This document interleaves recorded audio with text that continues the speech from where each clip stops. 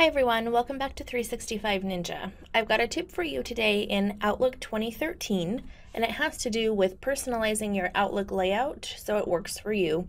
There's a lot of options for this, but I'm going to show you today how to view your calendar, people, and tasks in the same pane with your mailbox. So in Outlook 2013, of course, a change from the past, we have these tabs or modes that go across the bottom for mail, calendar, people, and tasks. You have to switch between panes essentially to see all of your different components of Outlook.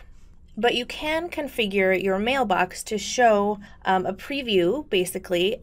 Outlook calls it a peek of calendar, people, and tasks. So the way to do this is to right-click on your desired area here and click Dock the Peek.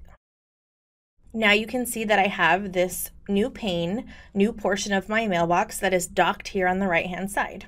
You can do the same with calendar and people. I'm just going to add my calendar because that's what I prefer.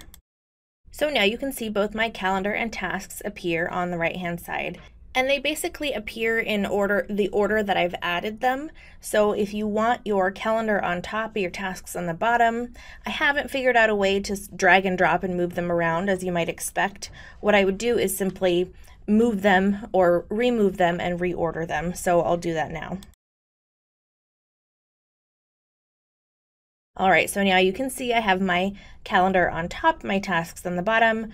I can drag the height of my boxes. So if I want to see more tasks and just the calendar month there, I can do that. You can also add people, so you can see a preview of your contacts here. I'll just keep it like this for now. This is what I prefer. Hopefully this tip gave you an idea of how to customize your mailbox a little bit more so that you can keep your tasks, your calendar, your contacts all in view. For more tips and tricks like this one, please check back with 365ninja.com. Thanks.